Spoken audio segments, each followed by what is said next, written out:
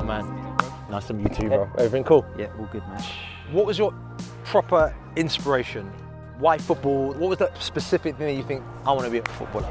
From the start, I'd say my dad used to play football, run around, seeing with him and my brother's relationship around it, Right. that kind of captured me. And yourself? Music. Go. The music thing was, I know they say that you're a product of your environment to a certain degree, but actually what got me, I think, was my friends at school when they said to me, Craig, sing that Boys to Men tune.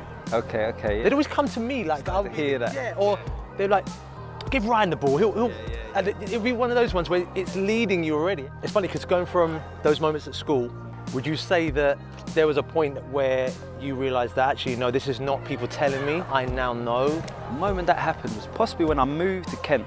There was football in abundance, and then that's when I got into competition. Right. After playing in the leagues and stuff, you started to score like, I don't know, 30, 40, 50 goals a season. It's up front, believe it or not, I swear. Don't judge me for the finishing of that. But then obviously that then went into top tier. It was fast. From signing, being happy to sign at Gillingham, to Chelsea, to 5 years later, I'm winning the Champions League. Unbelievable. How did that work for you as well? I'd say when I was making the first album, there was that. For Born to Do It? Born to Do It. Yeah, I remember that. It's crazy, it's crazy, crazy. One, I embodied everything that I was doing as a kid. I mean, we're talking everything from spending hours in the library, using all their paper and ink cartridges to make mixtapes when people thought, wow, Craig's in the library all the time. I'm like, if only you knew that I'm up here like making, I'm doing my, I'm working it, you know what I mean?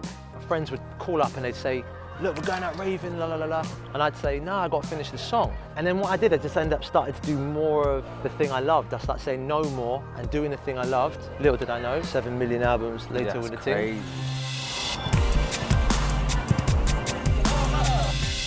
I want to ask you about how you're back and the whole TS5 movement now is crazy. What was your brainstorming behind like launching? That was what I was doing when I was selling a mixtape. Yeah, yeah, okay. When I brought it back in, people love that we're this close.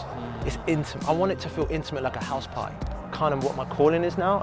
It's like it's bigger than what chart you position you go and how many streams you get on records. Yeah, that's cool. Gotta give that. One more last thing. Go on. Would you say that now are your best years? Yeah, yeah. I'm honest with myself. You're older, you're honest, and it's that learning. I think players' tactics, timings, and movements and stuff is so dynamic. Yeah. But when it happens now, it's so easy for me to clarify it. I can go out there now, perform, do your thing. I know everything. Yeah. You, my man. And you. It's a pleasure, a privilege. Even though Southampton is close to my heart, but when I see you play with pride for that team. You know what I mean? And I think that stands testament. So, top boy.